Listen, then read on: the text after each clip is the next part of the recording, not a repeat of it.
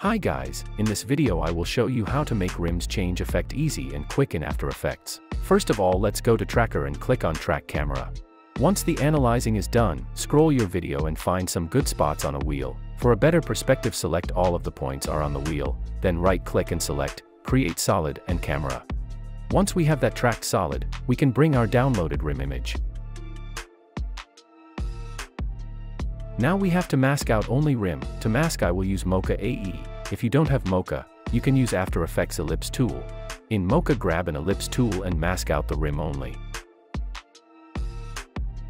Once you are satisfied with the mask, click on Save button and close Mocha AE. Expand matte now and click on Apply Matte. Link rim layer to a track solid and enable 3D on it.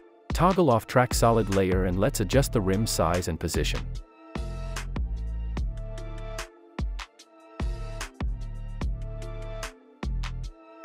Once you are done and rim is well tracked, we can make a rim fly in animation. Go a few frames forward and press P on your keyboard, then click on Position Stopwatch icon. Then go to very beginning of the rim layer and change position of it. Now let's select both keyframes and press F9 on your keyboard to ease them, then go to Graph Editor. Right-click here and make sure Edit Speed Graph is selected, then make a smooth curve like in this video. Everything looks smooth to me. Now we can add cool effect, something like smoke or dust once the rim hits the car. Scroll to the moment where the rim is on its place and let's add a smoke footage. I will leave a download link in the description for this one. Position it right where the rim is and then make sure smoke layer is below your rim layer. In my case it seems a bit slow. I will speed it up a bit. Right-click on smoke layer, go to time and select time stretch. I will set stretch factor to 65. That's better to me. I will add a bit of glow on a smoke layer.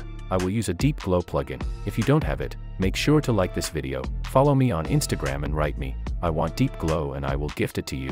Also, to thank you for your amazing support, I will give away some other plugins as well. Change exposure to around 0.10. Then expand tint and toggle it on. Change mode to soft light and play around with colors until it looks cool to you. I will bring down mix a bit and we are done with glow. Now let's change the rim on another wheel. Select your video and then click on 3D camera tracker to see tracking points. Select all points on rear rim, then right-click and select Create Solid. Toggle off track solid layer and duplicate your rim image. Move duplicated one above track solid. Make sure to set parent and link to none and disable 3D on duplicated rim layer. Now link it to a new track solid and enable 3D again. Press P on your keyboard now and click on stopwatch icon to remove keyframes, then right-click on position and reset it to normal position. Adjust the rim's position and size until it looks realistic. And once it's tracked and you are happy with it, we can animate this rim as well. Press P to open position, go a few frames forward somewhere before front rim hits and click on position stopwatch icon. Then go to very beginning of rim layer and move rim's position out of frames.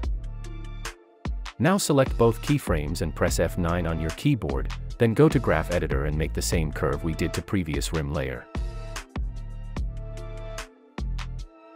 Now duplicate smoke layer and move it below your second rim. Position it right when the rim hits the wheel and we are done. I will make the rear smoke a bit smaller.